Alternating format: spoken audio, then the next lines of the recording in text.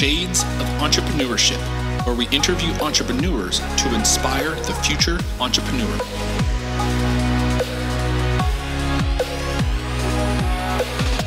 I'll be your host, Mr. Gabriel Flores. So grab a drink, sit back, relax, and enjoy the show.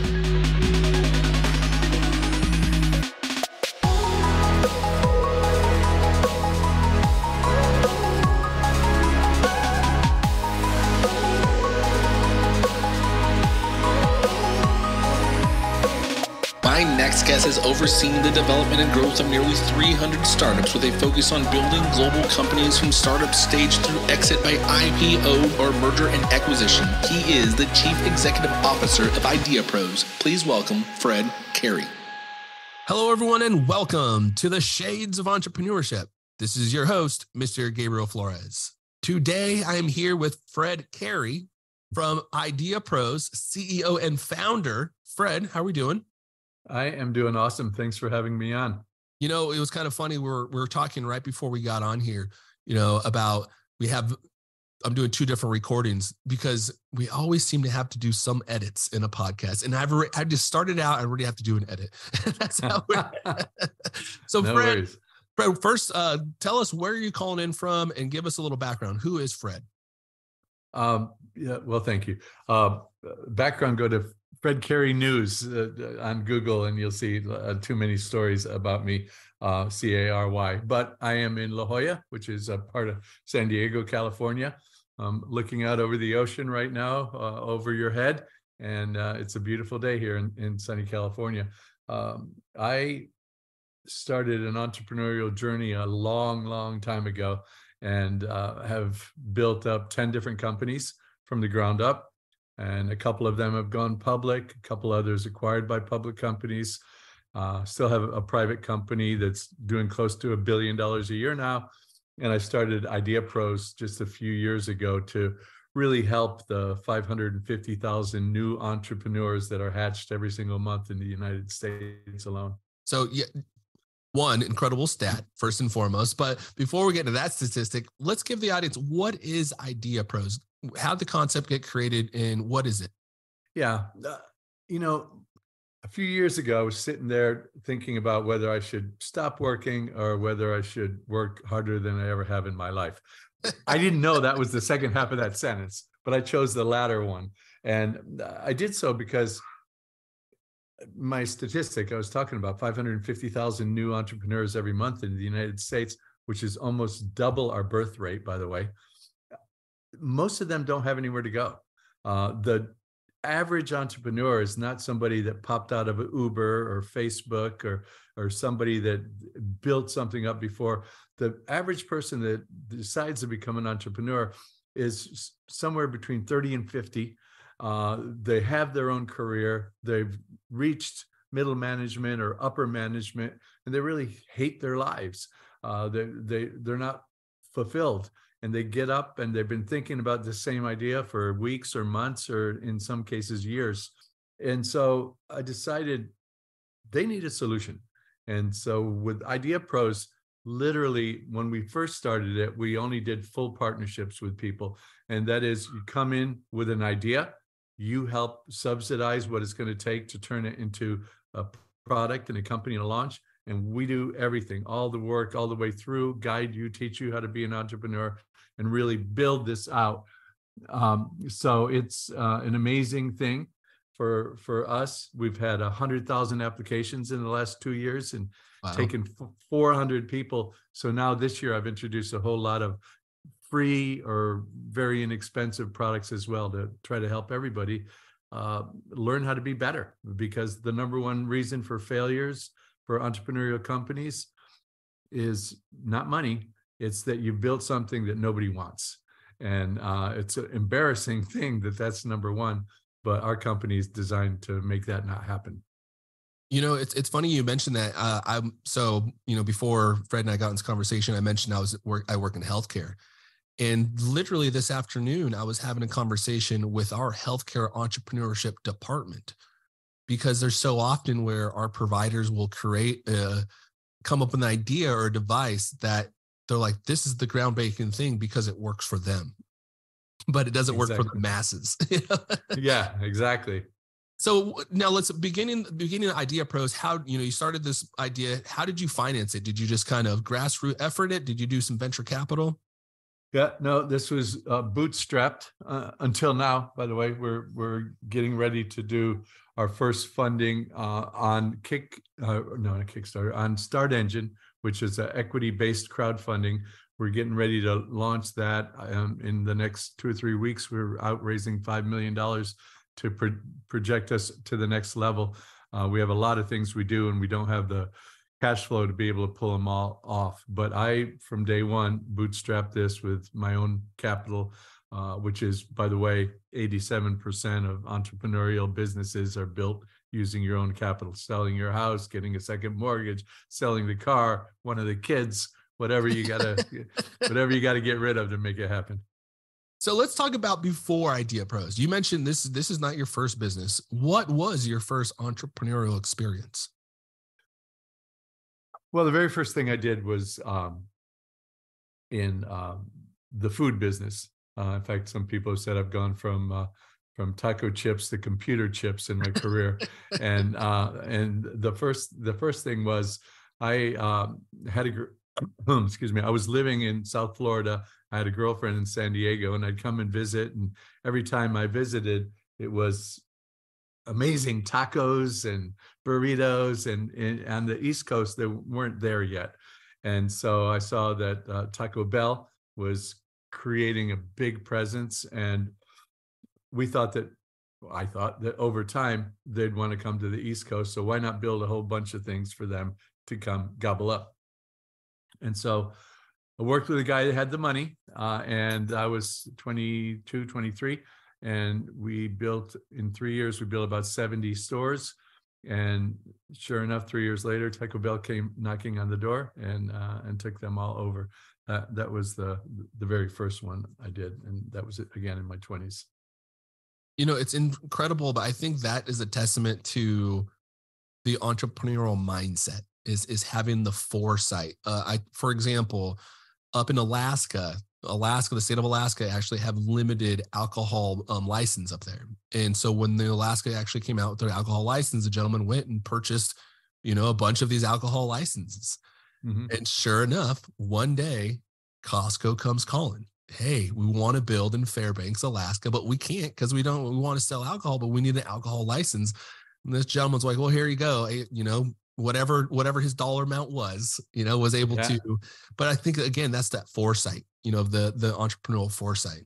Now, what other businesses outside of you continued to progress? So you sold all these Taco Bells, then what? We went into concert promotion, had a company that did live concerts around the Eastern United States. I did that for a few years. Then I became an attorney by accident. That's another. Well, I was going to say that's another show, but basically, when I was managing bands, there was 2 attorneys that were fighting with me for 3 months over a management contract, and at the end, they said, "We got to meet your lawyer. He's a real tough asshole." And I said, "That's me. I have no lawyer. This is me." And basically they said, "I'll tell you what, if you want to go get a license, become a lawyer, we'll make you a partner today. We'll give you 1/3 of everything we make, and you can start working with us and go to law school." And so I did, and I became a lawyer, and I did that for 10 years. And then I got into technology in the late 90s, and in the late 90s, I built like 5 different companies. So you just decided, I'm gonna go to law school and become a lawyer based off of having this experience with this band at that time. Yeah, it's worse than that, because when I said yes, I only had 6 months of community college, and you need to have a degree to be able to get into law school. And so I don't know if you know what CLEPing is, but it's a college level efficiency. But I forget what it is. But you can go there and you can take a test on any course, and if you pass it at a certain rate, they'll give you full credit for that course.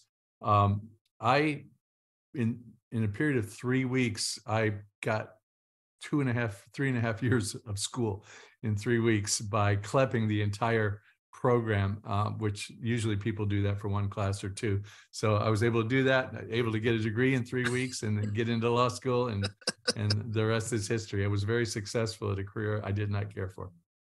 How important was, all of these diverse experiences in like helping you be successful as an entrepreneur? There's one thing, in fact, we talked about it just a couple of nights ago. An interesting story of another guy with a couple of $100 million plus exits. He was talking about it. He had a $100 million exit and a $300 million exit. The second one was with LendingTree, and he's now still president of the division in LendingTree that acquired him. Perseverance was the word that he used, and it's a word that I used 2 months ago I have my Instagram page, official Fred Cary. I use that word there. That's what you have to have. You have to have perseverance. And the more dark waters you navigate and get through them successfully, the more you realize this is all about determination and hanging in there and always looking for the opportunity and taking it. My career is very diverse. I went from tacos to entertainment. I did finance, e-commerce, software, hardware, really all over the board. The one thing in common was I was looking for a hole. I was looking for a market that had a hole in it that needed to be filled. And if you can do that and you can be persistent and persevere through the ups and downs that everybody has as an entrepreneur, then you're going to make it. So that's what I learned. Diversity doesn't matter because the structure is the same. You get from A to Z by following certain criteria, and you'll find your way there, even though you have to take 50 right and left turns that you weren't expecting to take. What you say has been easy about being an entrepreneur? You kind of mentioned your primarily focus is where's the need? Let me target those needs. One, how do you find those needs, right? And then what has been easy or difficult about finding those needs? The difficult part of finding the need in the marketplace in the beginning was that I was very focused on me and what I thought was a cool idea, what I thought would work, what I thought everybody wanted, or what I thought my mom would want, because she'd say, Freddie, that's a great idea. You should do that. Well, don't take advice from your mom or from yourself. Take advice from your customers or your future customers. So the hardest part was understanding that need didn't equate to my need. It equated to figuring out what the market wants and being able, by the way, to pivot, even if you think you got it, and then your feedback from your customers tell you something else. That's the hard part, figuring out how to do that. And the easy part is the equal sign at the other side of that equation, that once you figure that out, you're going to be a lot more successful. You're going to have a lot more opportunity because of the fact that you're getting what they want. You're positioning it in a way that they want to have it. And therefore, those customers become the loyal advocates of your brand. And that's what makes it easy.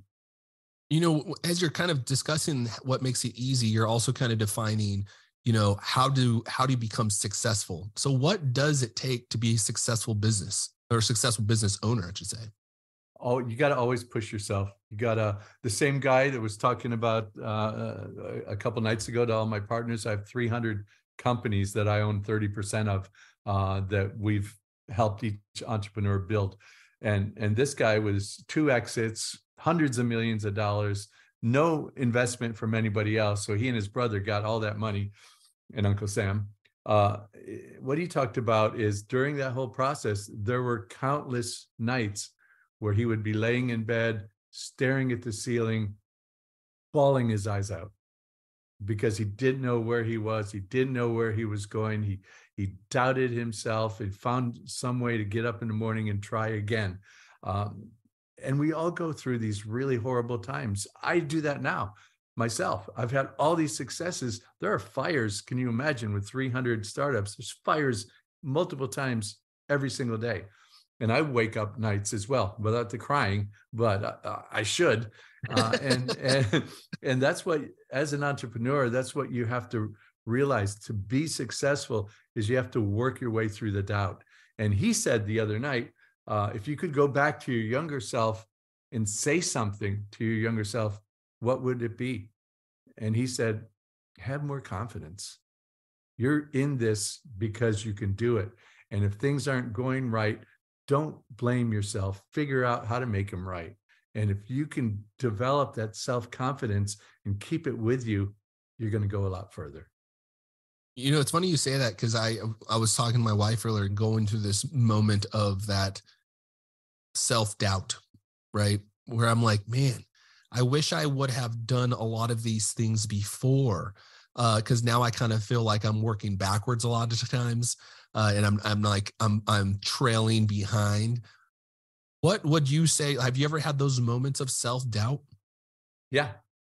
And again, I don't want to keep plugging my free Instagram page, but I said that on there a few days ago.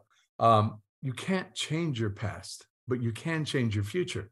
And you can change your future by forgetting the past and forgetting about what you should have done, when you should have done it, why you didn't do it then, what would be different had you done it.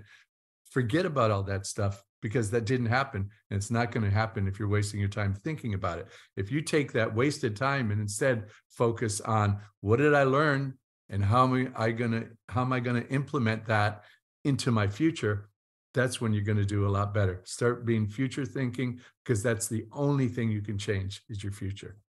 Yeah, I remember at one time I saw this quote, worrying works because all the things I worry about never happen. You know what? That's a great quote. I love that quote. And so, you want to know my favorite quote? Oh, please. All right. And you guys, everybody, listen to this one, because I think it was Mark Twain that said it. He said, I'm sorry I wrote you such a long letter. I didn't have time to write a short one. And the whole thing is, get to the point, get your facts going, make it short, make it direct, be concise, get your message across, and stop rambling. Mark Twain has some phenomenal quotes, because when I was speaking with my mentor earlier this week, and he reminded me, he's like, every good decision came from a bad decision. Or every good experience comes from a bad decision, So yeah. He also said, "Don't believe everything you see on the internet." Yeah, exactly. He was future sight. Yeah. Now, speaking of thoughts and ideas, Ideapros kind of helps people get along, move their ideas. How does an entrepreneur turn their idea into a business? Well, that's the whole reason I started Ideapros, because it's really, really hard to do that. And a lot of people, let me backtrack. Everybody has an idea, and almost everybody has a pretty good idea, but hardly anybody does anything about it, right? Most people wake up in the morning, wow, that was a great idea, go back to sleep the next night, and it never happens. The people that turn their ideas into something are the people that can't go to sleep at night because the idea is gnawing at them, can't stop talking about it around people. And over time, they find a way.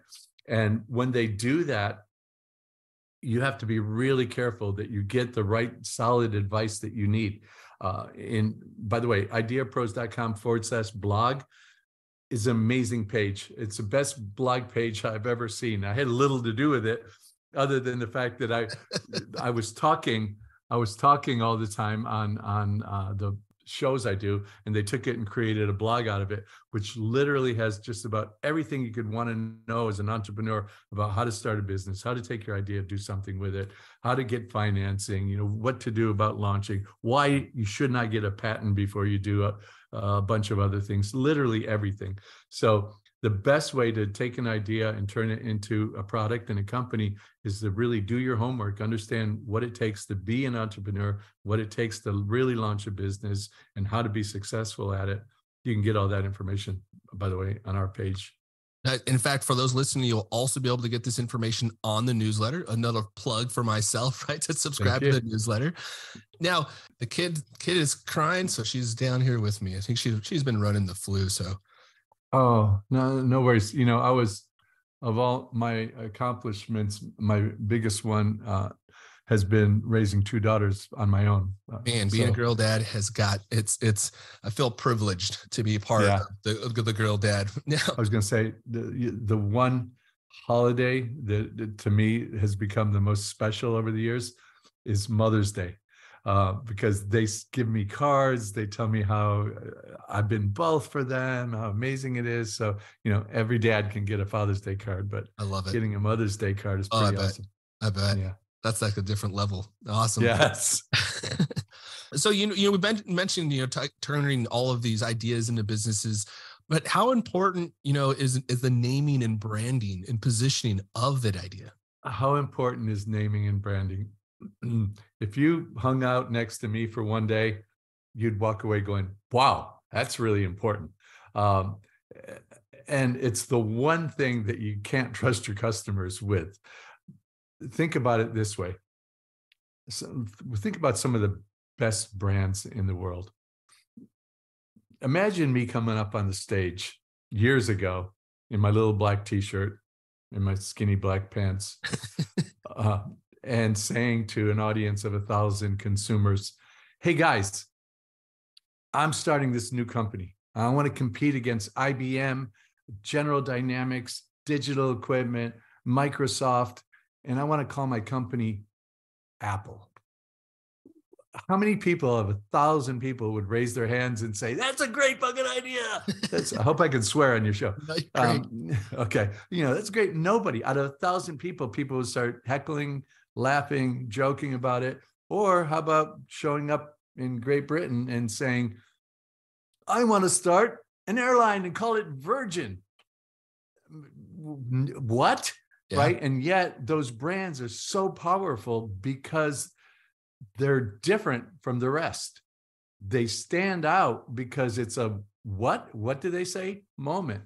And the brands that distinguish themselves by being different really stand out and really are memorable. And so when you think of a name for your company, and there's a second part to this, but when you think of a name for your company, think of something that is memorable and it creates something in the mind of the person who sees it or hears it. It creates vision in there because those are the things we remember better through our vision than we do like reading something on a piece of paper, right? Something that has a visual impact on us that we can reference, we'll remember over and over. Oh, Virgin, yeah, that's the airline. I hope we don't crash. Is that the first time flying? No, Virgin became known as, this is new. We are different. You've never flown this way before, right? Yeah, you're the Virgin in this equation, and became such a powerful brand. In fact, he's got a book out now. Branson has a book out now that I want to get a hold of because he talks about all these different journeys.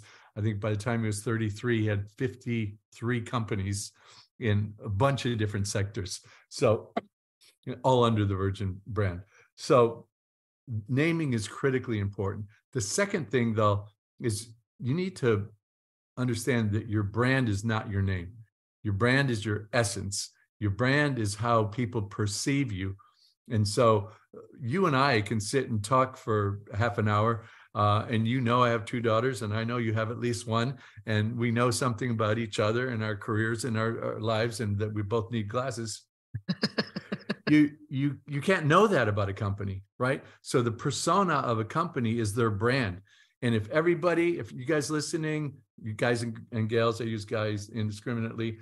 If you're listening and you think, somebody hates your guts, they hate your guts because of the persona that they see in you, which may not be you at all.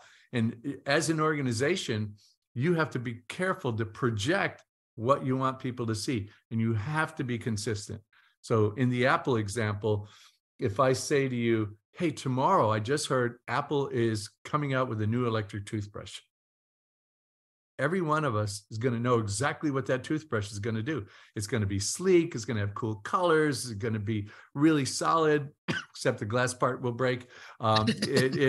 It'll be tuned into Wi-Fi, and you'll be able to tell how well you're brushing, what you're missing, maybe when you should go to the dentist again. It'll be all these cool things, not because we know what they're going to build, but because we know what they stand for. And so when you do your name, when you do your positioning, when you do your branding, consistency, create that persona and live it.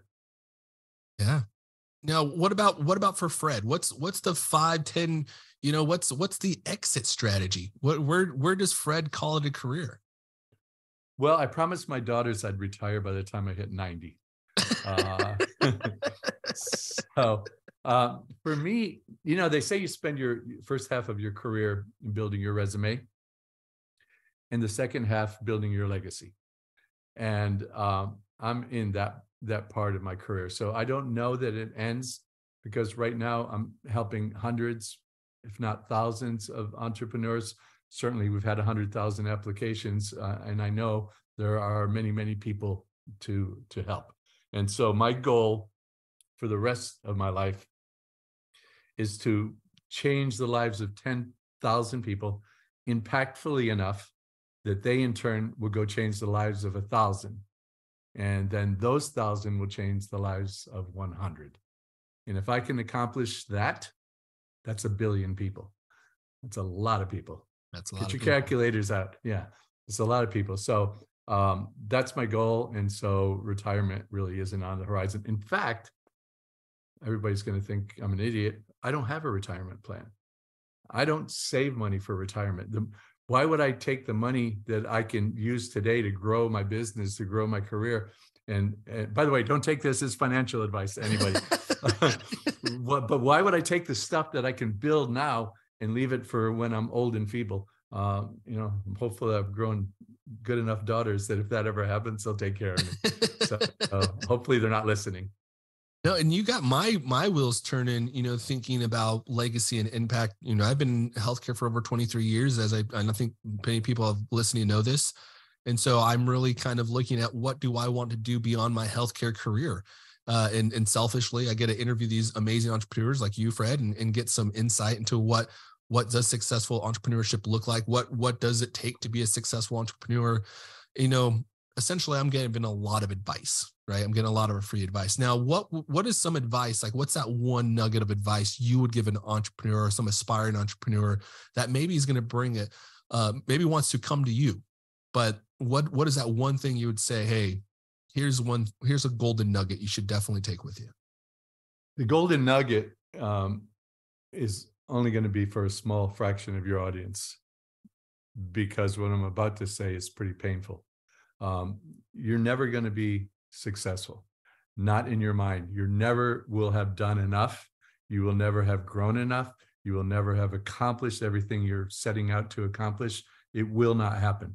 And so to be able to be what outside people think of as success, you have to be able to tolerate the pain of waking up every day knowing that you can try harder, you can do more. You gave it 110% yesterday, but you got another 10% in you.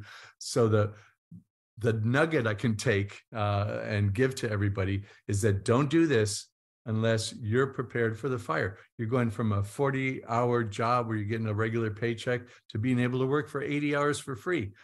You'll be able to, in a year or two, maybe have enough money to buy ramen. Things don't happen overnight.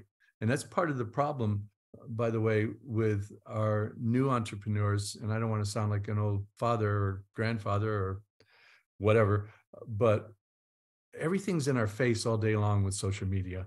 And all these people pretending to be successful on Instagram and TikTok, and here's my Lamborghini and Ferrari in my home, all of which were rented for a day for a photo shoot. We have these unreasonable expectations that we have a 10-year plan and we can fulfill it in a year or less, and we can't, right? So my golden nugget in a more positive way is understand what your long-term goals are, but focus on the tasks that you have to do today so that you're looking down and making sure you take a step forward, one step after another, looking up once in a while to know that you're getting closer and closer to those ultimate goals, but understanding that it's a journey and being willing to take that journey as long as it takes. Well said. And folks that listening know my story. I crash and burn trying to do a clothing line, Slim Apparel. I went back to school, and it's because my business acuity level was very low, and I wanted to get better. I wanted to get smarter. And I'm certainly would say this podcast is a soft takeoff, right? I'm trying to get acclimated, but I'm also, again, selfishly being able to listen to these stories and kind of get some ideas. I'm like, oh, what do I want to do? Yeah. But yeah, I think, I've talked about, I've never failed in my day, in my life. I've either learned or I succeeded. And it's true, because you can't allow these moments of difficulties, as you pointed out, to be kind of the end all be all, right? We have to utilize these moments of learning opportunities. And yes, do not try to judge yourself on that perfectly curated Instagram account that is, perfection. I talk about often, perfection is impossible to obtain. And those are just, perfectly curated accounts that aren't true. They're not accurate. And that's just the truth, right? Because there are individuals that it's not easy. It's a struggle. I'm telling you right now, I've been doing this for 2 years, and I'm like, man, this is just a podcast I'm doing on the side, imagining having 300 small businesses report up to you. Yeah. It's not easy, but you know what? It's the only way the world changes. The people that do this, the people that are crazy enough to do this, are the people that change the world. And so whether you want to change your world or the world, you just have to be ready to fight and to wake up and fight every day. America was built on the back of small businesses, baby. Yep. I think 97% of businesses and 97% of the driving forces in the US are small businesses, employment, everything else. Yep. Now, Fred, is there anything how can folks actually get a hold of you if their website, I know you kind of mentioned it earlier, but go ahead and give them some information, your website, your social channels, so they have some information.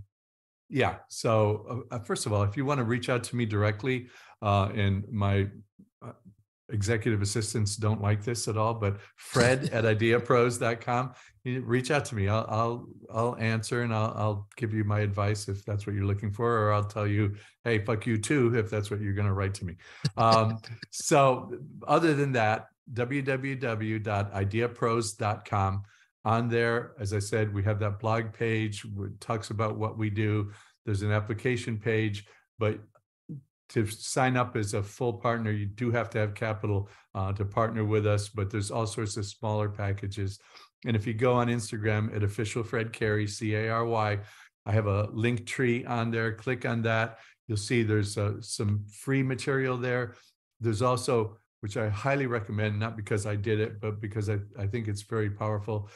There is video courses on purpose-driven entrepreneurship that no bullet points, no script, no nothing. I just talked about all the elements of things that you're gonna have to consider as an entrepreneur and starting your own business. It's a couple $100. If you use a code, I think it's IG100, it becomes $147. If you don't like it, write to Fred and I'll give you your money back. And there's also on there a validation package where you can take your idea, like you said, how does somebody know if they have a good idea? You can take your idea, and for about $1,000, we'll do everything. We'll do complete market analysis, competitive analysis, market size, market growth, market opportunity, who your likely customers are, help you create a pitch deck so you can go raise the capital now that you know everything you need to know about that idea to actually get money to turn it into something. And again, folks, for those that are listening, if you didn't catch all of this information, I'll actually make sure I get that discount code and have it on the newsletter. Again, another plug, a reason you should subscribe to the newsletter. Visit theshadesofE.com to subscribe to the newsletter. You can also follow the Shades of E on all of the social sites at the Shades of E. For those that are listening, thank you again, Fred. Awesome conversation. Thank you. I'm definitely going to have a conversation with you after we get off of this. All right. So those folks listening, thank you so much. Thank you for listening and have a great night. Thank you for tuning in to the Shades of Entrepreneurship. For more information, please follow the Shades of E on Twitter, Instagram, Facebook, or visit theshadesofE.com.